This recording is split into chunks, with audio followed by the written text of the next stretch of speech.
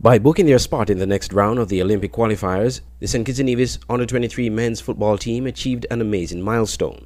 The team drew 1-1 with Jamaica last week Sunday, which was pivotal in qualifying for the next round, having earlier dispatched Dominica 4-0. The team returned on Wednesday at the RLB International Airport, and a confident coach Earl Jones said the result was not a surprise to him. For the federation, I mean, it's good to go to Jamaica and had to defeat them. I mean, our game with them drew 1-1, but then because we didn't allow them to go through, I mean, it's a plus for us here in St. Kitts. It's all in the game, you know. I mean, we go down one goal to nil. We still didn't panic.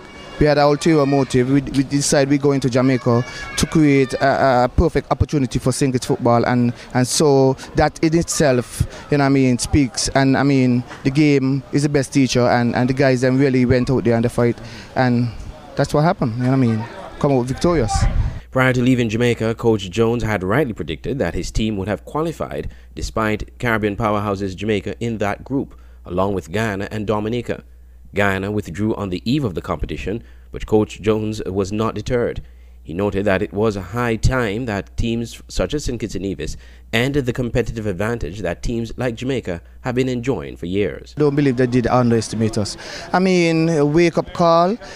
If I was a coach, I would have found something good to say as well. I mean, the wake-up call, it's not, because what I'm saying is that Jamaica and the Trinidad and the Haiti and stuff, I mean, too long we taking that boat from them. I mean, they know what we could have done, and I mean, we did it. And I mean, and the same set of youngsters were in I think 2 years ago, or it could be 2 to 3 years ago. We met them with the same Jamaica group and in Dominican Republic, which we also beat them 2-0.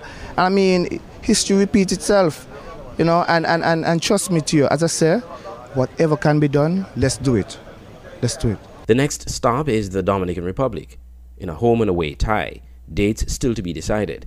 Coach Jones is very confident that St. Kitts and Nevis will administer the same medicine to a different patient. The guys ready. I mean, they're really ready. I mean, to you. I mean, this group is a hell of a group. I mean, the best we've been seeing over the past 5-10 years, as I said before in a previous interview, and they're really ready to you. They're really ready. I mean, to those who put this together, all we are asking is, I mean, if you create something, just support it.